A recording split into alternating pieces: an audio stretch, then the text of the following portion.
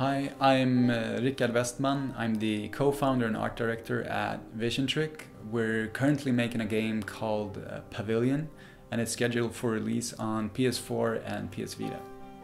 I have a background in animated movies, and I worked a lot with matte paintings, and I also worked as a concept artist and texture artist. So yeah, definitely the matte paintings I think was something that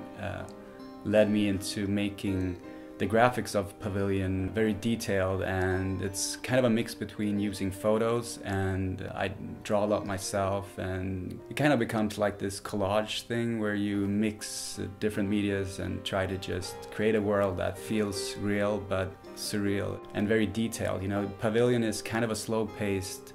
puzzle game where a lot of the puzzle elements, they're happening in your head. You know, you're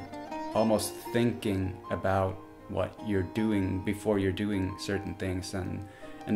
having a detailed world, you know, it kind of becomes very immersive in a way that's really nice when you're just like having to think about things, and it kind of eases you into the world of Pavilion.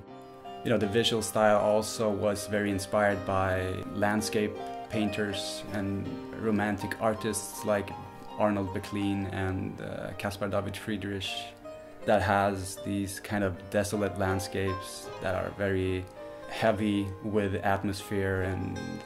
that was something that I wanted to capture in Pavilion too, to have like these interesting environments that just could like draw you in and give immersion to the game and let you just experience the world of Pavilion in a immersive way.